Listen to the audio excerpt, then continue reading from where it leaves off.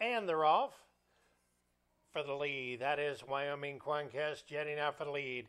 To his shoulder to the outside is Early Arrival. These two running in lockstep. A half lane back, we got Ruffin in the City in the third spot. Now being taken all the paces, Ruffin in the City to the outside, Final Delivery. Down on the inside, Day in the Country.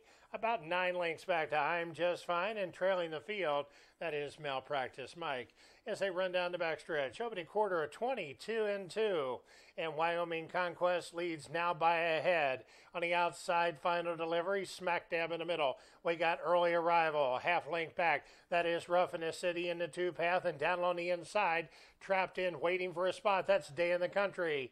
As they round the far turn, Wyoming Conquest has the lead, but on the outside, Rough in the City and the Utes. And now fans out 3 wide, right smack dab in the middle is Final Delivery. Down on the inside is Early Arrival. And with the lead is Wyoming Conquest and John McKee going to that right-handed stick. It opens up now by a length and a half. Lane in seconds, Final Delivery. From the back of the pack, Day in the Country is now starting to move down on the inside.